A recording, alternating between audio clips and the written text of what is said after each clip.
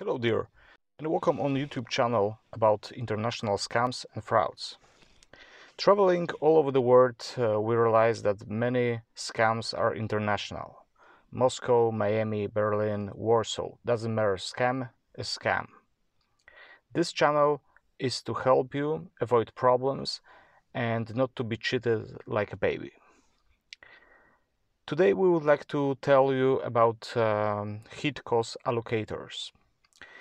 If you like this information about heat cost allocators and if you want to hear more about scams, please smash the like button so algorithm will know that it's interesting information to you.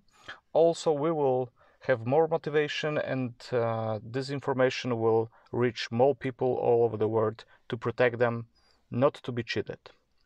Okay, so if you like it, let's start. Heat cost allocators are devices attached to individual radiators in a building that measure the total heat output of the individual radiator. Heat cost allocators can be either electronic, where one or two electronic systems and microcontrollers are used to calculate the heat consumption of a radiator by the temperature difference between the radiator and the air in the room. Or if the system, how it works, depends what kind of device it is. It can be also liquid in small doses that shows that the temperature is higher or not. But in Poland, the main office of measures says a little bit different information. Heating cost allocators, regardless of the type of structure and type, are not measuring instruments with the meaning of the Act of May 11, 2001 measure law. According to the previous act, the measuring instruments is a device measuring system or its components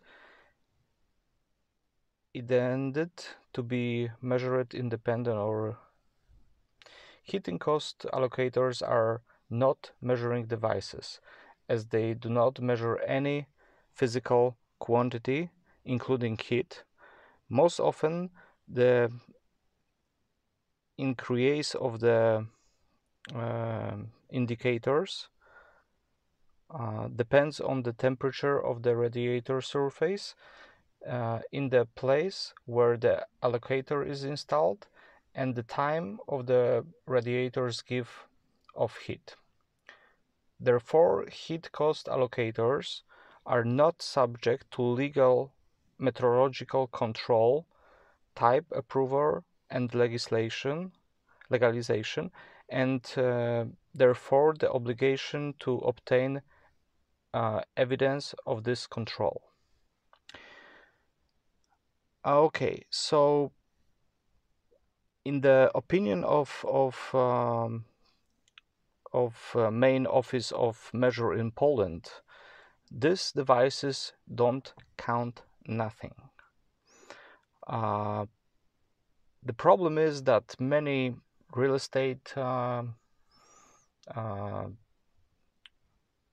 HOIs, real estate agents use them in Poland to collect money much higher than they should pay for heating their apartments.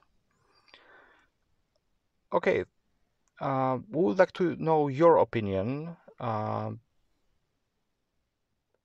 In Poland, Russia, Germany, and few more countries, people get huge bills to pay for heating of small apartments. Sometimes they have to pay after 1 year paying monthly payments. They have to pay additional fee like a 2 to 4,000 euro. So if the heat cost allocators are not measuring instruments within the meaning of the Act of May 11, 2001 in Poland, measure law, they do not measure any physical quantity, including heat. Please write your opinion, and if you like this information, smash the like button. You can also subscribe the channel. Every week we'll try to get more information about the international scams.